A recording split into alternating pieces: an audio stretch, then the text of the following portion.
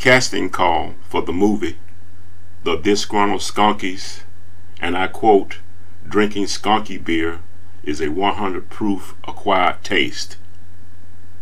First four choices are Chris Tucker, David Allen Greer, Betty Vine, and Cheryl Underwood.